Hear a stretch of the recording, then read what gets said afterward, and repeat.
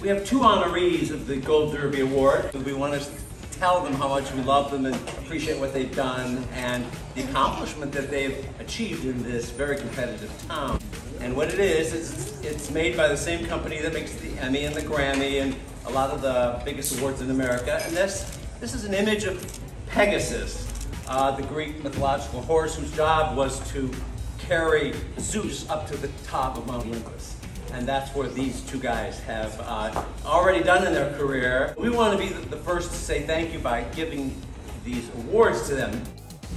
I've asked in each case for Chris Alexander and for Kurt King to give us one of their co-workers to tell us what it's like working, soldiering side by side with these guys.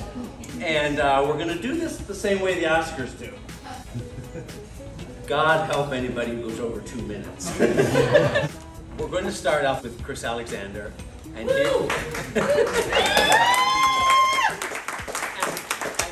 Connie Fraser is going to give us a little glimpse. Come up here and give us a little insight about Chris.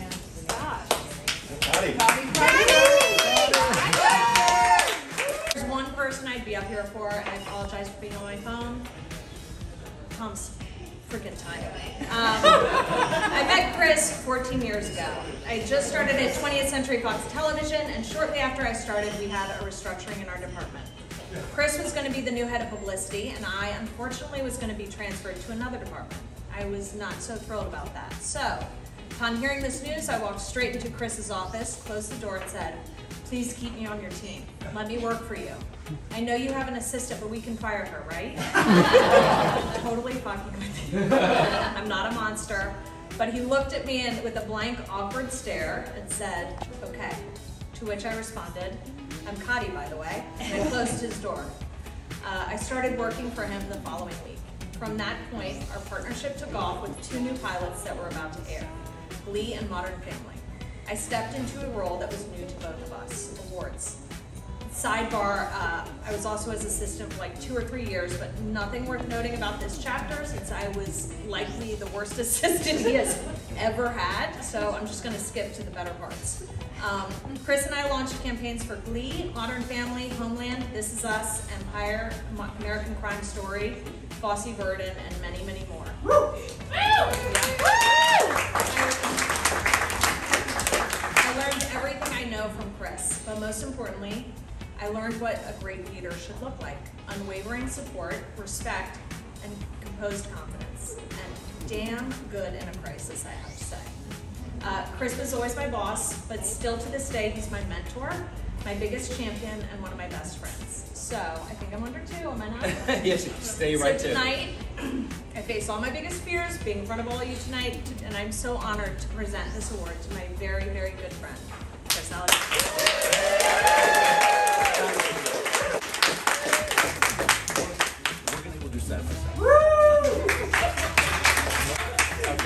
Like I won the award.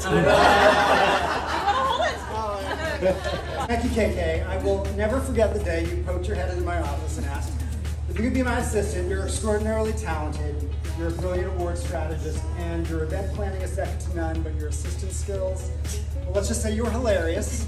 And so what if I never got half my messages? You know, the producers and reporters and executives probably would have called back if it would have been working. And Tom O'Neill, you sly dog, you predicted I would win this award tonight, and sure enough, I mean, how do you do it? I predicted that Family Guy was going to be nominated. You did predict Family Guy. Seriously, you Gold Derby boys are magicians, and someday I would like to know how you predict awards results and get it right so much of the time. I would also like to thank you on behalf of publicists everywhere for providing the handiest cheat sheet ever created. Not since the Cliff Notes helped me get through Anna Karenina in high school. Has one website been such a reliable shortcut. Whenever I had a certain high-level producer on the line, the first thing I would do before picking up the phone was hit the bookmark tab for goldderby.com, and when he asked me, what are our chances to win the Emmy this year, I knew there was the answer right there on the screen. And that's how we knew whether to be extra generous booking Emmy limousines that year, or whether we better start managing expectations because, you know, HBO, they win everything. And it's really an honor to be nominated and to be in the conversation. And no one drives the conversation more passionately, with more intelligence and insight than the guys at Gold Derby. So getting this award from all of you is really special.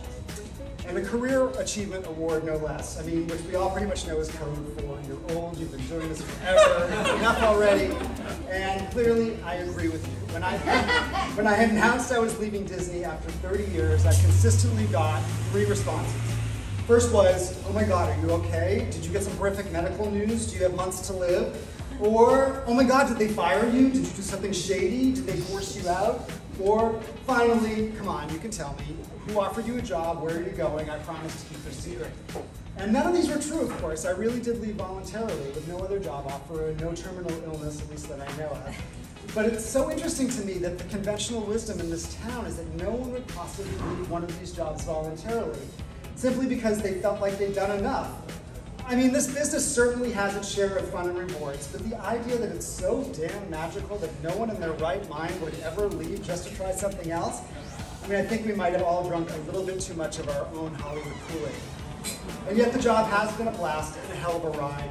I mean, in what other job would you get to meet Oprah Winfrey and Barack Obama in the same weekend? That was for Glee, by the way, and I'm still not sure who, Oprah or Barack, made me more starstruck. Or get a private audience with CIA operatives in their DC headquarters, that was for Homeland. Or meet Monica Lewinsky twice, first when you were publicizing Barbara Walters' most memorable interview of all time, and then decades later when she was a producer on our all too underappreciated impeachment American Crime Story.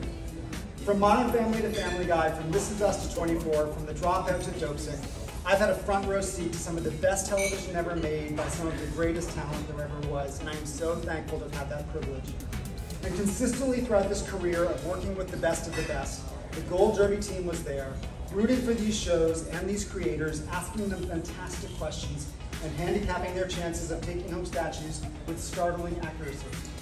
So I want to thank them for this lovely honor, and I'd like to congratulate my fellow honoree, Kurt King, with whom I've collaborated on many a project, competed with on others, and to this day share the title of President of the Yong Kim Fan Club, which there are many members of the team. So thank you all tonight. I really enjoyed it. All of a sudden, Chris Beaton and I looked up at each other and said, let's go back to the real stars of this industry. People like Chris, who really make it happen and shine a light on deserving examples. So thank you. Let the party resume, and thank you, Chris.